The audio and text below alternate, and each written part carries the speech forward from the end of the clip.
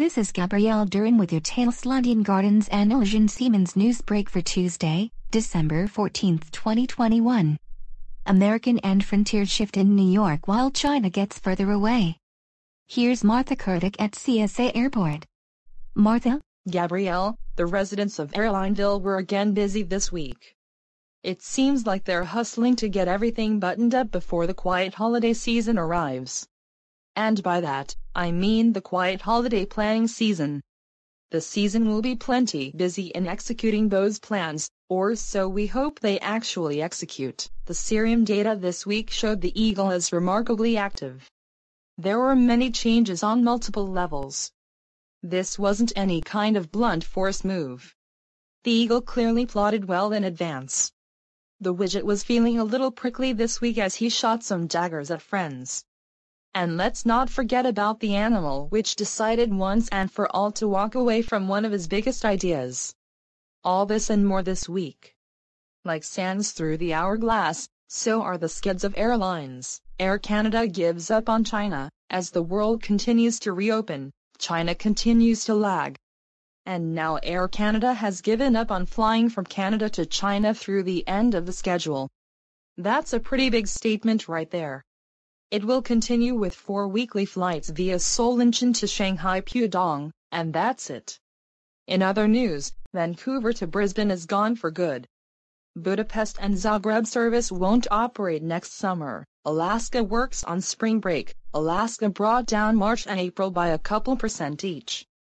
They're both mostly impacted by reduced frequencies in existing markets. The one winner, however, is Austin. It gets more service to Palm Springs, San Francisco, and San Jose. Partner American also boosted Austin, as I'll talk about below, but remember, they aren't able to coordinate. Interestingly, Washington Dulles to Los Angeles also gets a bump up from 1 daily to 10 weekly, and Plainfield gets a little more. Palm Springs, Orange County, and Tucson. American sets January and February. American pulled down January and February schedules about 20%, trying to get close to reality. As part of this, there were a slew of new and canceled routes.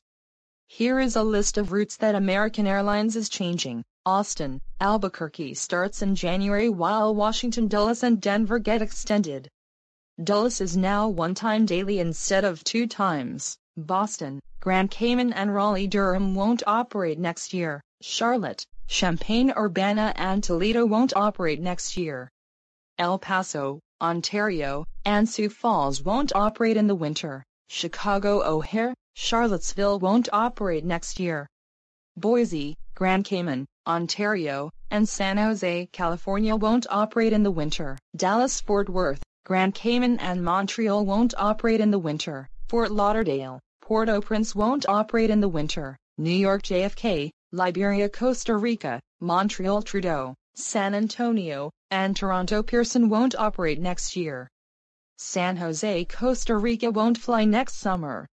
Worcester will fly in the winter, and there are frequency increases to Midwest business markets. New York LaGuardia, Asheville, Bangor, Boston, Charleston, South Carolina, Martha's Vineyard, Myrtle Beach, Nantucket, Orlando, Pensacola, Philadelphia, Portland, Maine, Savannah, and Traverse City won't operate next year, but there are frequency increases primarily to American Airlines hubs. Philadelphia, Baltimore, Charleston, West Virginia, and Ottawa won't operate next year. And finally, Phoenix Sky Harbor, Calgary and Vancouver won't operate next year. That Boston to New York LaGuardia cancellation is most notable, with flights all being operated by JetBlue going forward. Delta strikes back. It was another week of minor cuts for Delta, with January and February each losing about 1.5 points.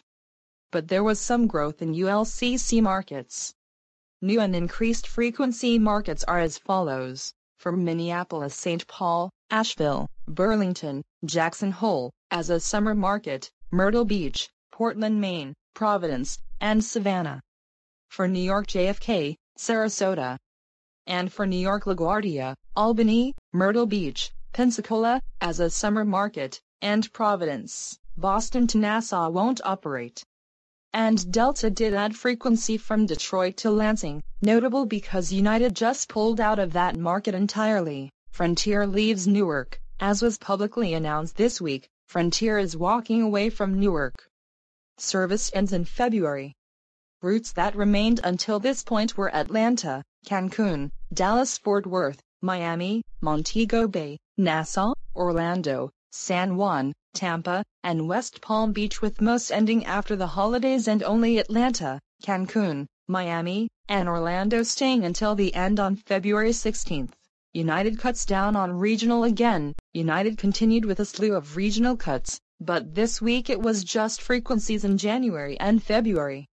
But there was also a new regional destination buried in there. Houston to Texarkana starts in February. In other news, Amman service is now official, starting in May from Washington Dulles. There were also filings for one-off flights to CES in Las Vegas in January and a variety of college football flights. Other randomness, LL won't fly from Tel Aviv to Chicago through the winter. Finnair filed flights from DFW to Helsinki starting in February. GOL has delayed the restart of United States services to May. Porter has now gone from 78 seats back to 74 seats again in its filing. I give up. Public Charters has filed flights from Scranton to Atlantic City. Hurry up and book, because this route is clearly going to be in high demand. I'm not sure who this is operating for. Singapore must be seeing some success on Los Angeles to Tokyo Narita, so it's going from 3 times to 4 times weekly. Vietnam Airlines will fly 2 times weekly from San Francisco to Ho Chi Minh City starting this month. And finally, Zip Air will start flying 3 times weekly from Los Angeles to Tokyo Narita. That's all for this week. Stay tuned for next week's exciting episode of Skids of Airlines. From Chaseville Santa Angela International Airport, Martha Currituck, TGES News. Very well, Martha. Because TSA still keeps the mask mandate, I hope it ends sooner or later, just like Microsoft Sam promised me. Anyways, Kentucky Governor Andy Beshear says at a news conference that the death toll could exceed 100. Here's Katt Noel with the story. Katt? Gabrielle, at least 70 people are feared dead in Kentucky after tornadoes and severe weather tore through several U.S. states and caused catastrophic damage. Kentucky Governor Andy Beshear said at a news conference that the death toll could exceed 100. This has been the most devastating tornado event in our state's history. The storms hit a candle factory in Kentucky, an Amazon facility in Illinois, and a nursing home in Arkansas. Mr. Beshear said about 110 people were in the Mayfield factory when the tornado hit. Kentucky State Police Trooper Sarah Burgess said search and rescue teams were going through the rubble but did not have a number for how many had died. We just can't confirm a number right now because we are still out there working, and we have so many agencies involved in helping us. She added that rescue crews were using heavy equipment to move rubble at the candle factory in western Kentucky. Coroners were called to the scene and bodies were recovered, but she did not know how many. She said it could take a day and potentially longer to remove all the rubble. President Joe Biden tweeted that he had been briefed on the situation and pledged the affected states would have what they need as the search for survivors and damage assessments continue. Kiana Parsons Perez, an employee at the factory, was trapped under 5 feet of debris for at least 2 hours until rescuers freed her. She said it was the most terrifying event she had ever experienced. I did not think I was going to make it at all. Just before the tornado struck, the building's lights flickered. She felt a gust of wind, her ears started popping, and then, boom. Everything came down on us. Among those who helped rescue the trapped workers were inmates from the nearby Graves County Jail, she said. They could have used that moment to try to run away or anything, but they did not. They were there, helping us. Elsewhere in Graves County, the landscape was a scene of devastation with uprooted trees, downed utility poles, a store destroyed, and homes severely damaged. At least one person died at an Amazon facility in Edwardsville, Illinois, Police Chief Mike Philback told reporters on Saturday morning. The roof of the building was ripped off and a wall about the length of a football field collapsed. 2 people at the facility were taken to hospital in St. Louis, Mr. Philback said. It was not immediately clear whether the damage was caused by straight-line storms or a tornado, but the National Weather Service office near St. Louis reported radar-confirmed tornadoes in the Edwardsville area around the time of the collapse. About 30 people who were in the building were taken by bus to a police station in nearby Pontoon Beach for evaluation. Early on Saturday, rescue crews were still sorting through the rubble. Mr. Philback said the process could take several more hours. Cranes and diggers were brought in to help move debris. The safety and well-being of our employees and partners is our top priority right now, Amazon spokesperson Richard Roca said in a written statement. We're assessing the situation and will share additional information when it's available. Workers at a National Weather Service office had to take shelter as a tornado passed near their office in Weldon Spring, Missouri, about 30 miles west of St. Louis. One person died and 2 others were injured in building collapses near the towns of Defiance and New Mella, both a few miles from the weather office. A tornado struck the Monette Manor nursing home in Arkansas on Friday night, killing 1 person and trapping 20 people inside as the building collapsed, Craighead County Judge Marvin Day told the Associated Press. 5 people suffered serious injuries, and a few others had minor ones, he said. 3 storm-related deaths were confirmed in Tennessee, said Dean Flanner, spokesman for the Tennessee Emergency Management Agency. 2 occurred in Lake County, and the third was in Obion County, both in the northwestern corner of the state. The storms swept through Bowling Green, Kentucky, near the Tennessee border, tearing off roofs and flinging debris into roads. The GM Corvette assembly plant and the nearby Corvette Museum sustained light damage. A truck was overturned and pushed against a building across the street. Western Kentucky University's president, Timothy C. Caboni, said on Twitter that one of its students who lived off campus was killed. Reporting live from the state of Kentucky, Katt Noel, TGES News. Thanks, Katt. Very horrible, but we'll donate some money to rebuild everything that was destroyed by those twisters. In other words, authorities say at least 60 killed, dozens injured in the northern city of Cap-Haitien, but death toll may rise.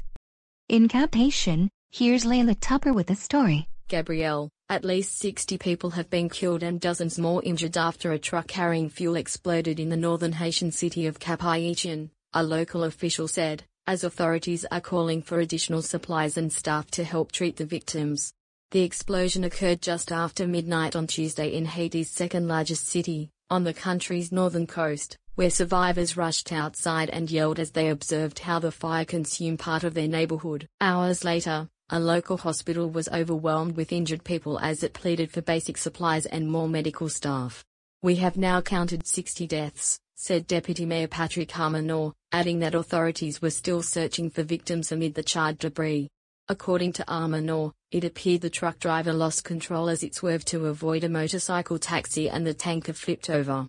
He said fuel spilled onto the road and pedestrians rushed to collect it. It was after midnight and I heard a loud noise, so I asked one of my boys to go and look. He told me a gasoline truck exploded. Right away, I left with my family, and I headed the other way to the bridge. 3 days of national mourning will be decreed throughout the territory, in memory of the victims of this tragedy that has devastated the entire Haitian nation. From Cap-Haitien, I am Layla Tupper, TGES News. Thank you, Layla. And that's it for the night.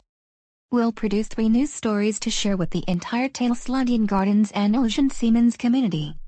This is Gabrielle Durham from Tailslandian Gardens and Elysian Siemens News, signing off.